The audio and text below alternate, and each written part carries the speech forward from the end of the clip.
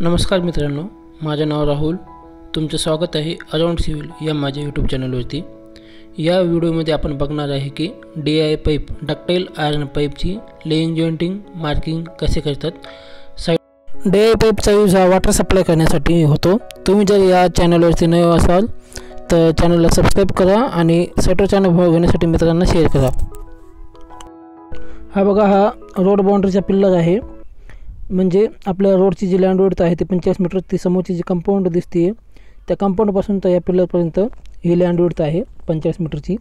आणि बाउंड्रीपासून 3 मीटरला आपण ती चुना लाईन मार्किंग केलेली आहे. म्हणजे पाईपचा सेंटर तिथं येईल आणि त्या चुना मार्किंगवर आपण एक्सकॅव्हेशन करणार. हे बघा, ही चुना लाईन आहे ती मार्किंग केलेली 3 मीटरला बाउंड्रीपासून. DI लाईन ही वॉटर सप्लाय करण्यासाठी यूज होतो. त्याचा DI लाईन, CI लाईन अशा प्रकारच्या वेगवेगळ्या मटेरियलच्या लाईन असतात. आपल्या रोडची लँड विड्थ 45 मीटर आहे म्हणून आपण 3 मीटरला मार्किंग टाकतोय. जर 20 मीटर किंवा 25 मीटर किंवा 30 मीटर असती तर 1 ते 1.5 मीटरला आपण बाउंड्रीपासून मार्किंग टाकत असतो आणि पाईपलाईन टाकत असतो. हे बघा, हे याची हाईट 1 मीटर आहे. 1 मीटर डेप्थला आपण एक्सकॅव्हेशन केले. 1 मीटर डेप्थला एक्सकॅव्हेशन का बरं केले? कारण आपला पाईप जो आहे तो 300चा आहे आणि पाईपाच्या वरती ग्राउंड टॉपपर्यंत 600, 300, 900 आणि 100ची खाली कुशनिंग असते. म्हणजे बेड बनावं लागते. सॉफ्ट मुरुम टाकून तो बेड सॉफ्ट बनावं लागतं. म्हणजे आपण लेइंग जॉइंटिंग करताना थोडंफार पाईप हल्ला जरी त्याच्यात मुवमेंट जर झाली तर ते त्याला हार्ड लागू नये. आणि हा DI पाईप आहे, डक्टाइल आयर्न पाईप. या पाईपची लेंथ 5.5 मीटर असते आणि डायमीटर हा विदाउट सॉकेट 250चा आहे आणि विथ डाया 300 mm डायाचा सॉकेट आहे. हे याला गॅस्केट रिंग म्हणतात, रबर गॅस्केट. हे गॅस्केटचं काम आहे, 2 पाईप कनेक्ट करण्यासाठी यूज होते त्याचा. हा जो मधला गॅप दिलेला आहे त्याने सॉकेटजवळ, त्या गॅपमध्ये ही रिंग टाकून 2 पाईप कनेक्ट करता येतात. आता हे ठिकाणी रिंग बसवायची आहे. ती रिंग व्यवस्थित बसावी म्हणून आपण ती क्लीन करून घेतोय. म्हणजे त्याच्यात काही माती वगैरे असतील तर ती बाहेर निघावी आणि रिंग व्यवस्थित बसावी. हे बघा, रिंग कशा प्रकारे बसवतात आपण ते बघू.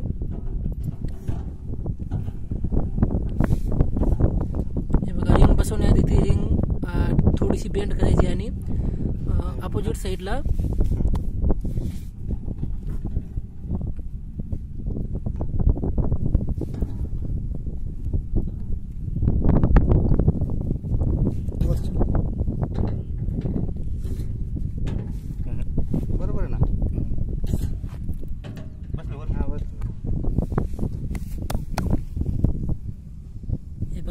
अशा प्रकारे रिंग बसवतात.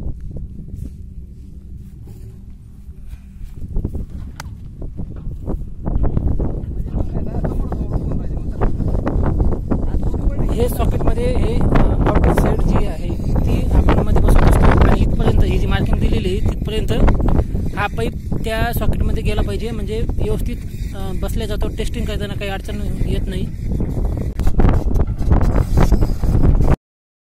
प्रत्येक पाईपच्या सॉकेटला आपण गॅस्केट रिंग बसवतो.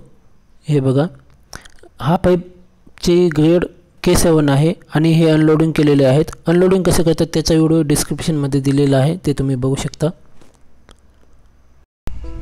पूर्ण एक्सकॅव्हेशन करून झाले. एक्सकॅव्हेशन केल्यानंतर आपण बेडिंग करतो पाईप लेइंग जॉइंटिंग करण्यासाठी. हे बघा, बेडिंग करणं चालू आहे आणि हे पाईप टाकतायत. हा पाईप टाकण्याच्या आधी आपल्याला ज्या ठिकाणी आपण पाईप अनलोड केला आहे तो पाईप बेल्टनं बांधून घ्यायचा आणि आपण त्या एक्सकॅव्हेशन केलेल्या ठिकाणी तो पाईप आणायचा.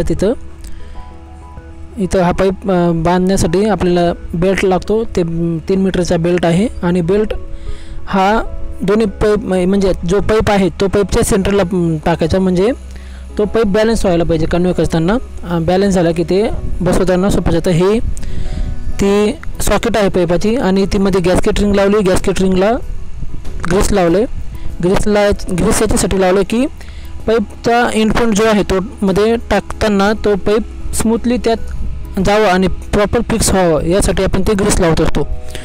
ग्रीस लावल्यानंतर पाईप आपण सॉकेट जवळ घ्यायचा आणि तिथं त्या तोंडाला थोडंसं टच करायचं त्या गॅस्केट रिंगजवळ, पण तो विदाउट प्रेशर त्या याच्यात त्या सॉकेटमध्ये पाईप बसत नाही, कारण त्याला ग्रीस लावलेला असल्यामुळं आणि गॅस्केट रिंग असल्यामुळं तो प्रॉपर अटॅच होतो, म्हणजे कोणत्याही प्रकारचे त्याच्यातून लिकेज होत नाही वॉटर. त्यामुळं आपण त्याला थोडं प्रेशर देतो. प्रेशर देण्यासाठी आपल्याला जी हे पोकलिंग मशीन आहे त्याचं बकेटचा यूज करावा लागतो. हे बघा, ते सॉकेटला थोडंसं स्मूथली टच करायचं सेंटरला आणि पाईप प्रॉपरली लेवलनंच त्याला पूर्ण प्रेशर द्यायचं. आणि प्रेशर दिल्यानंतर तो पाईपमध्ये जे 100 mm होतं, ते पाईपच्या एंडला 2 लाईन असतात, तिथपर्यंत बसलं का ते प्रॉपर चेक आहे. हे बघा, त्या 2 लाईन जे आहेत तिथपर्यंत ते बसलेलं आहे पाईप, म्हणजे व्यवस्थित फिक्स झालं आहे.